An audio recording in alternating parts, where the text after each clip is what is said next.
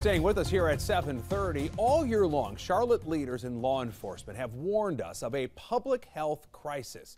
It's an insidious threat running without control on our streets, and tonight we've learned it has no mercy for even the youngest victims. We're continuing our conversation on fentanyl and the impact it can have on an innocent child still to be born. Tonight we're introducing you to this little guy, Sammy, just 2 years old, but already he's facing a physical and cognitive disadvantage. The reason? His mom used fentanyl while pregnant. This didn't have to happen. And that's the biggest gut-wrenching part of it, is that knowing that this was all avoidable. And people just need to understand that. We're going to have more on Sammy's story in a moment. But first, many of us may be unfamiliar with just how potent fentanyl is. The Drug Enforcement Agency regards it as the single deadliest drug threat America has ever faced. It is 100 times stronger than other opioids like morphine, heroin, or oxycodone. People take fentanyl to help with pain, like cancer pain, that other medicine hasn't been able to help with. Others may use it to get high or to help with sleep. A lethal dose of fentanyl is just 2 milligrams. That is small enough to fit on the tip of a pencil. The fentanyl threat only getting worse here in Charlotte. See some of the numbers. In 2018, Charlotte-Mecklenburg police reported 134 fatal overdoses for the entire year. Halfway through this year, that number had already been exceeded. 137 people dead from this. Fatal overdoses, they rose 20% compared to last year. This can't be delayed any longer. The time is now. The goal of this campaign is to spark conversations in our city, in our schools, and amongst our friends and our families. Back in November, CMPD launched a new public awareness campaign called Street Pills Kill. It uses slang phrases like no cap and sus, targeting awareness in younger people.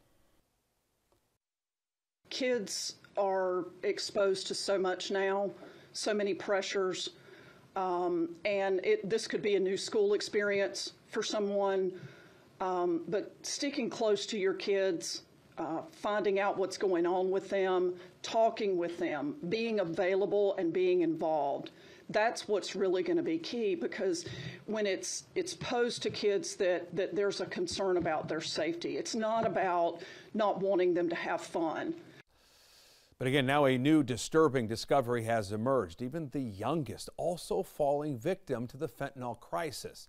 A groundbreaking new study links babies with birth defects to their mother's fentanyl use. CBS's Stephanie Stahl explains this first-of-its-kind research. She spoke with the adoptive mother of 2-year-old Sammy, a child now living with the consequences of a choice he didn't make. We do bubbles. 2.5-year-old Sammy loves bubbles. He was part of a new study from Nemours Children's Health that found congenital abnormalities in babies born to mothers who use fentanyl. You see the short nasal tip. He had a cleft palate. We're not using his last name to protect his privacy, but his mother by adoption and doctors wanted to share Sammy's story to help raise awareness. This didn't have to happen. And that's the biggest gut-wrenching part of it, is that knowing that this was all avoidable, and people just need to understand that. Doctors were able to confirm that Sammy's biological mother used fentanyl when she was pregnant. He's among 10 babies covered in the Nemours study with birth differences related to fentanyl abuse. These babies are born with birth defects, including a cleft palate that Sammy had.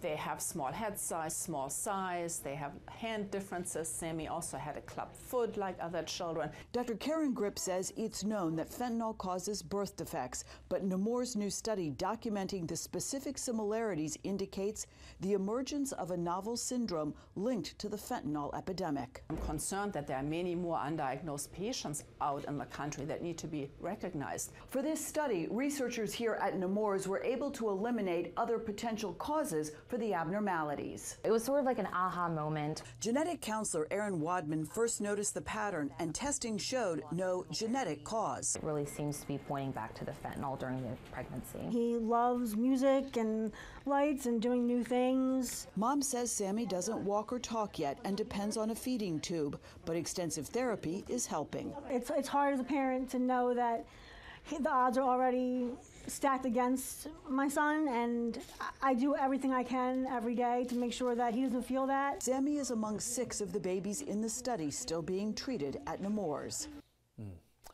That mama hero. Stephanie Stahl reporting for us. CMPD urges you and your family to be vigilant, as well as open and honest about drug use. Could be the difference between someone being saved or lost.